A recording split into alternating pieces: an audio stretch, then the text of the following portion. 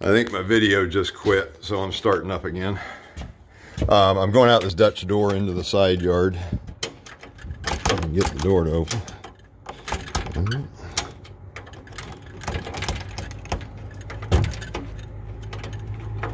There we go. So, and we're out side of the house. The siding looks okay. It's not the greatest. It's been they've just caulked and painted, but you can see there's little detail stuff that's not going to show in the pictures that you see online.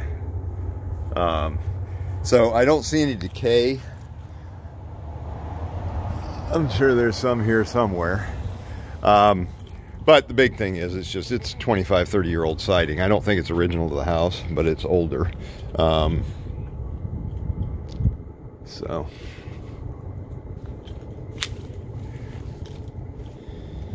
I'm gonna try and slip through this hole in the fence. Good thing the Army kept me skinny.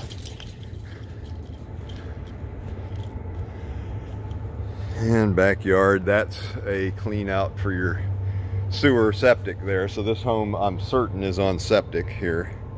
I'd have to look at the listing, but the nice thing with septic is you don't have a sewer bill.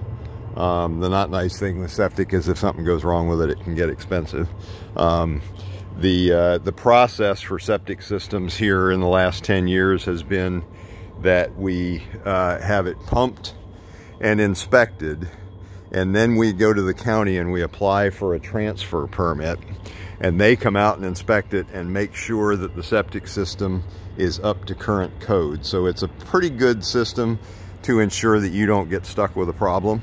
But you know, it is a septic system. So these things they put in place though in the last 10 or 15 years have made it pretty foolproof as far as the inspections and certifications go, that you shouldn't have any issues. So yeah, I'm not really seeing much else remarkable with the house. They've had a little bit of mechanical damage in the siding up there. So they've gone around and done nice work with it. A few spots that I've seen where it looks like they kind of put a band-aid on things, but with the paint and the caulk. But overall, it looks pretty decent. I don't have access to this garage. And I would imagine this garage was built when this was converted into residential space.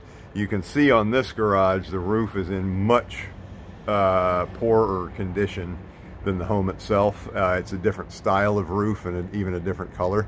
And the roof on this garage is on its way out. Probably got maybe a year or two left in it. Replacing just that little roof would probably be $1,000.